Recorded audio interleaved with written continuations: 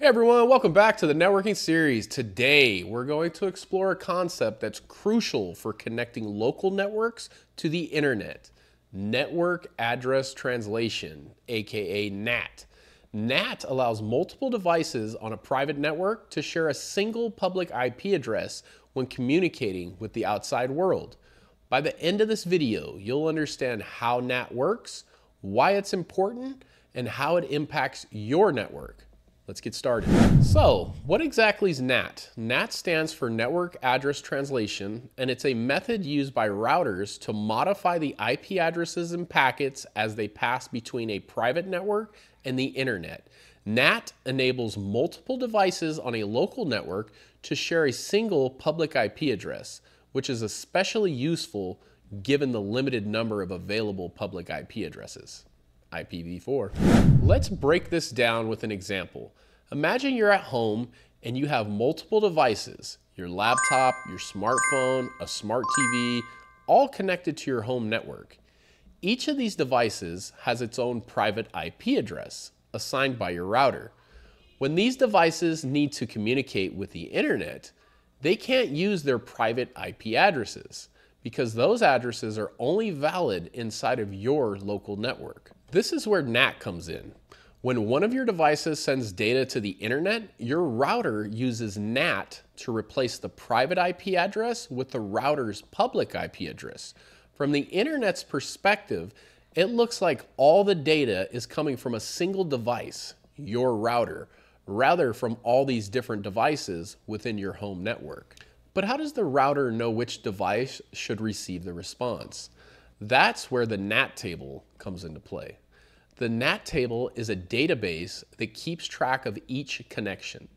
When a device on the local network sends data to the internet, the router adds an entry to the NAT table, associating the private IP address of the device with the public IP address and the port number used for the connection.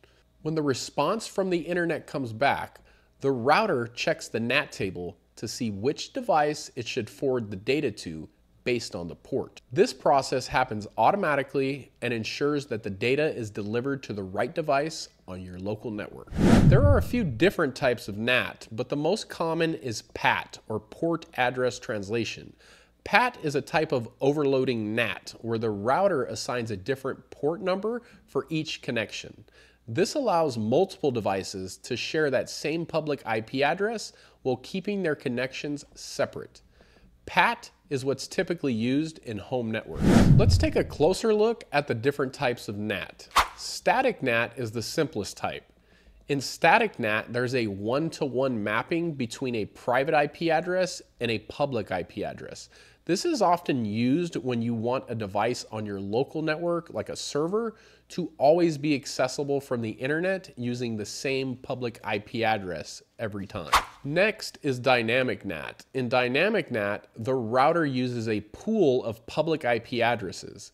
When a device on the local network needs to communicate with the internet, the router temporarily assigns one of the available public IP addresses from the pool.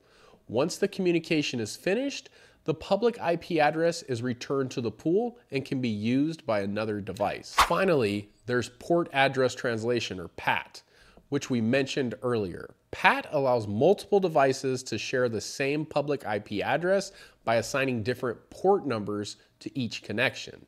This is by far the most common type of NAT and is used in most home and office networks. Why is NAT so important? One of the main reasons is that it helps conserve the limited number of public IPv4 addresses. The IPv4 address space is running out, and NAT allows us to extend the life of IPv4 by enabling multiple devices to share a single public IP address. NAT also adds an extra layer of security. Since devices on your local network are using private IP addresses, they're not directly accessible from the internet. This makes it more difficult for external attackers to target individual devices on your local network. However, NAT does have some drawbacks. For instance, NAT can sometimes cause issues with applications that rely on end-to-end connectivity, such as certain online games or VoIP services. These applications expect the devices to be reachable by their public IP addresses, but NAT can interfere with that process at times. To address these issues, there's a technique called NAT traversal. NAT traversal methods like UPnP, Universal Plug and Play, or STUN, Session Traversal Utilities for NAT, help applications establish connections through NAT by automatically configuring the router to allow the necessary traffic. Another important consideration is NAT with IPv6. With IPv6, there are enough addresses to give every device on the internet a unique IP address, which eliminates the need for NAT. As IPv6 grows in adoption, NAT will become less common. However, many networks today still use IPv4, so understanding NAT remains critical. So, to recap, network address translation, or NAT, is a method used by routers to modify IP addresses in packets as they pass between a private network and the internet. Static NAT provides a one-to-one mapping of IP addresses, while dynamic NAT uses a pool of addresses, and PAT allows multiple devices to share a single IP address by assigning a different port number. NAT helps conserve public IPv4 addresses and adds a layer of security, but it can sometimes cause issues with certain applications.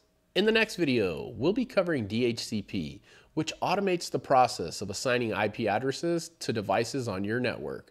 Make sure to subscribe so you don't miss it. Thank you so much for watching. I really do appreciate it. Don't forget to like, comment, and subscribe, and I'll see you all in the next video. Take care.